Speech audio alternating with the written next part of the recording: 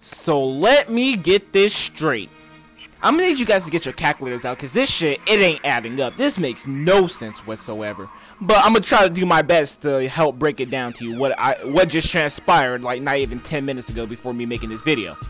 You're telling me Serge Ibaka was traded for Victor Oladipo, Ersan Ilyasova, and basically the first round pick for the 2016 draft, which happened to be Sabonis. Luckily, the GM in 2K is not that stupid. However, I guess the Magic GM was on some opium or whatever, because this trade just ain't making any sense. Now, I understand why the Magic would want somebody like Ibaka. I get it, you know, he's basically a proven defensive stud. You know, he can shoot the 3-ball kind of consistently, but you know, he's already established and proven. It's great for a team as young as the Magic.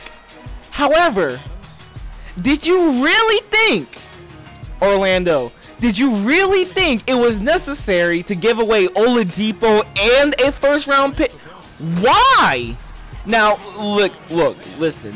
I try my best to understand both sides of the trade. I didn't think the Derrick Rose trade was a bad idea. I mean, Derrick Rose was declining, yeah, I could kind of see it, but you know, for the Thunder, you have to think they don't lose anything from this. They get two power forwards. They get a proven power forward, Ilyasova, who can shoot the 3-ball way better than Ibaka can. Trust me, he was on the Pistons. It seems like everything I talk about goes back to the Pistons. But not only that, they get, you know, a rebounding machine of Sabonis. So, not to mention, they got Mitch McGary coming off the bench, I think. Yeah, he's coming off the bench. I had to slow down and think about that. They have fucking Steven Adams, who's a defensive anchor. He took basically all the responsibility of defense last year.